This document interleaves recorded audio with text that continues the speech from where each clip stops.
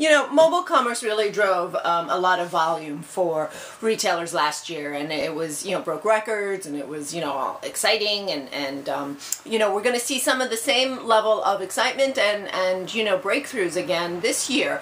Consumers are really adopting mobile, continue to purchase smartphones at a growing rate, and so they are getting more comfortable with them and are poised to do some good shopping via their smartphones over the holiday season.